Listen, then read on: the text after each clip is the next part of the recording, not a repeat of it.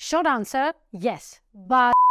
hey there, it's Elina, your friendly nuclear physicist, and today we are discussing probably the most commonly asked question that nuclear physicist gets. Is it dangerous to work as a nuclear physicist? Working as a nuclear physicist can be dangerous if safety measures are not properly taken into account. So therefore, if proper training hasn't occurred, if a person doesn't really know the materials that they're handling or how to handle them properly, protective gear needs to be on, and if that is not happening, then of course, working with nuclear materials can be very dangerous and hazardous for your health.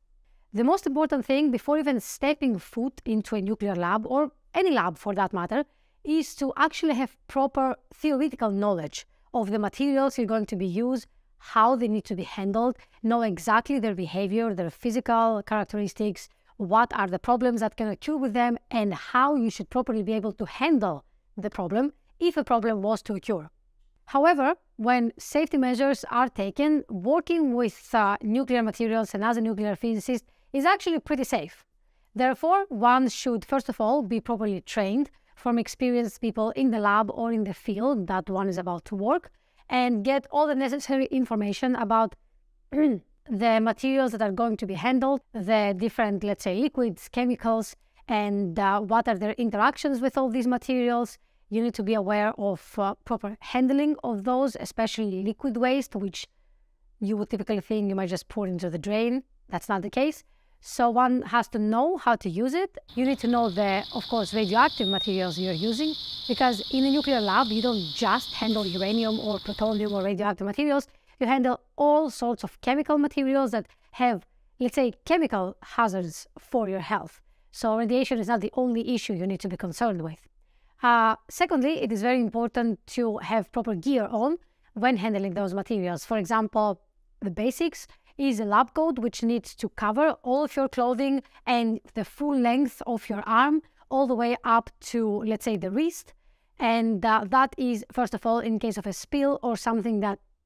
might, let's say, kind of burst, that doesn't go on your clothes or even on your skin, even worse, and will go on the lab coat. First off, will be easily detectable if it's colored and not transparent. And second of all, will protect you, your skin, and your clothing from any further contamination. Secondly, gloves need to be worn at all times when you handle either radioactive material or material that are chemical or any other way dangerous for your health, especially for your skin, because you're going to be touching them with your fingers. And preferably, lab coats and gloves should be overlapping, meaning that the wrist area should not be exposed at any point, because it is actually a very dangerous kind of spot that things can fall on, like dust or, I don't know, radioactive elements, materials, particles, or, for example, chemicals like, I don't know, nitric acid that can actually cause irritation on your skin or even burns.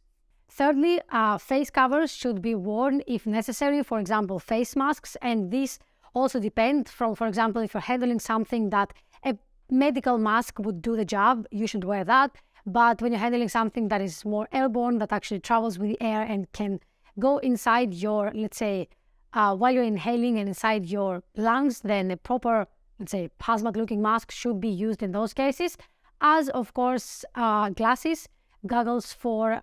any kind of spill or, as I said, any kind of, let's say, dust that can go up in the air and accidentally go inside your eyes should also be, let's say, protected from that. Therefore, you need to, of course, cover all of the parts of your body that can be exposed to these hazardous materials, and as we said, includes at least gloves, mask, and lab goggles. So in the case you are handling materials that are of extreme, let's say, high levels of radiation that you cannot handle from basically just touching them, then in this case you use properly glove boxes that are not only glove boxes from which you can use let's say a thicker glove that will not basically penetrate and will not contaminate your hands or any things like that, but is also leaded, and the walls of the glove box itself are thick, and they are either cement and lead or the combination of both that protect whatever radiation is inside to go on the outside of the room, and the workers and the nuclear engineers and physicists that are basically handling these materials on the outside. So as we mentioned, people who work with materials that are of high radiation level need to properly be shielded from that material, either through walls that are cemented and leaded, and from, for example, for the body, wearing something like leaded aprons would help to basically keep all of that radiation away from the body and from contaminating you in any way. Another important thing that needs to be worn, especially in the nuclear lab, are lab shoes. What are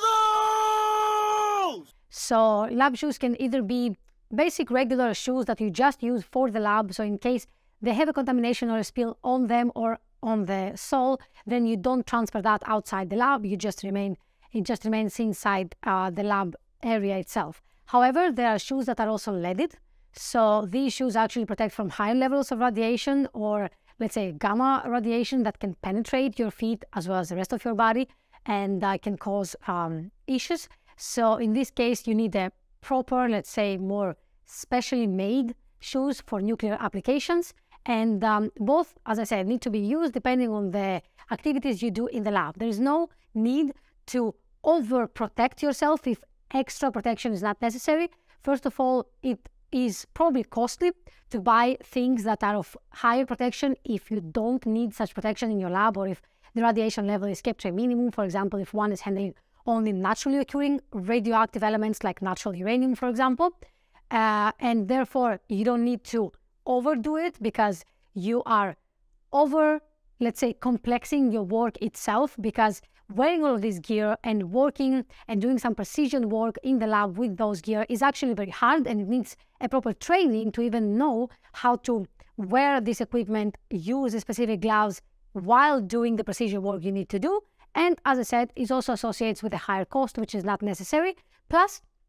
it adds the image and the idea that what you're doing is highly dangerous, and it has to be highly contained and maintained and treated in a very special and different way, which might not be the case and might only help into propagating the bias that the nuclear physics and nuclear engineering and working in a nuclear environment is actually so very dangerous that nobody can approach it without an excessive amount of gear. So now, what happens if things don't go the way they're supposed to go? When entering a nuclear lab, or any lab for that matter, you are not only supposed to prepare for the best case scenario, because not everything in the lab is butterflies and rainbows. Actually, more often than not, things break down in a lab, accidents happen, people do mistakes, so one needs to be prepared for the worst case scenarios as well. It's not only enough to know how to properly handle things, to know the, let's say, physics and science behind them, and to know how to do your work in a well-regulated environment, but you also need to know what to do when things go bad. So in case of an accident in the lab, it is important first off to inform the people who are lab managers, the lab supervisors, or anyone who is responsible basically for the lab needs to have the information that an accident has been occurred and that the way you're going to handle the accident itself.